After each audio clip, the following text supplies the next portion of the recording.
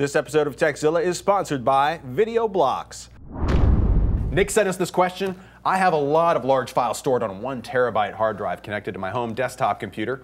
The files consist of videos, music, and pictures. What is the best way to distribute these files into friends' computers at, let's say, their homes? How do I set this up? I've heard of FTPs and FileZilla, a great program, by the way, but not sure how to set it up or use it. Any help would be appreciated. Signed, Nick in Indiana.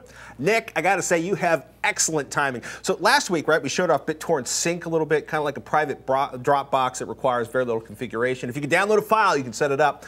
But BitTorrent just opened up Sync, the alpha, to everyone. No waiting, no queuing, no email required. Awesome. Along with opening up the alpha, BitTorrent also added a few features like one-way access codes, files, basically one-way read-only, one-way file synchronization, and some pretty advanced preference configurations. So let me show you just how easy it is to set up BitTorrent Sync so you can transfer those large files to your friends. Look.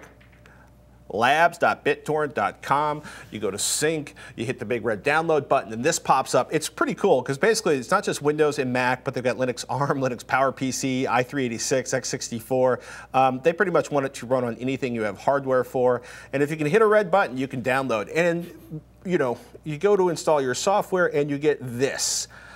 If you received a secret from another device, please enter it below, otherwise select standard setup. So normally we would be doing a standard setup. If it's your first machine, you do a standard setup. But I have a secret, which is really creepy to say on the internet.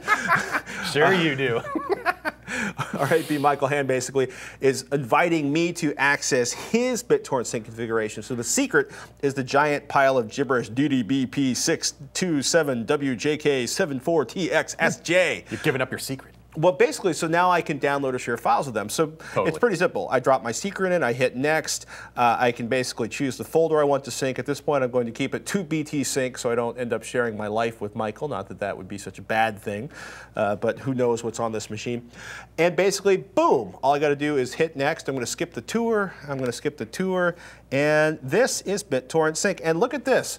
These are all the files that I am syncing from Michael's machine. Bam! And this is kind of incredible, right? Because we have an insane network in the Rev 3 offices. Our man in IT, aka Reed, the security zealot, has a lot of, I will affectionately call it firewallish stuff going on. He wants our network to be safe. And if this can work through our network, it'll definitely work for you. Hey, I think you just made a lot of college kids happier. This is pretty cool. So basically, if Students, not kids. If I double click on the folder, right, I can go to advanced and I can basically share the file. I can make it read only. I can do it one time, so I can create it. If I have a video from the party last night and I want to share it with 3 friends and pretend they're not going to upload it to Facebook, I can make it read only in a one-time secret. Or any collaborative environment. You just want to protect the original source file to make sure that somebody doesn't delete it or erase it or alter it. Make a copy and then edit that. That's what you should be doing. But sweet stuff, man. We have at least one serious coding friend that has some big questions about BitTorrent as a backend.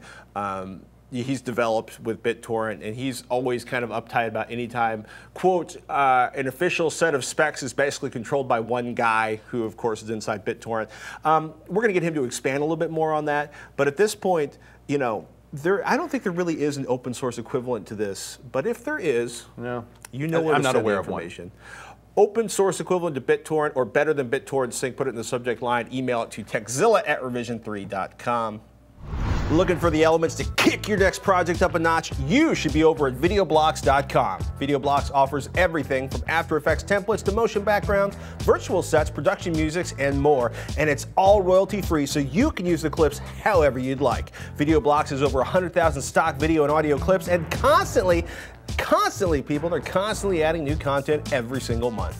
Need a slow motion explosion or a beautiful sunset time lapse? They've got it, and it's in HD too. VideoBlocks.com was built by filmmakers for filmmakers. Go to VideoBlocks.com/Tekzilla to learn more and get 7 free days of complimentary downloads. No promo code needed. VideoBlocks.com/Tekzilla.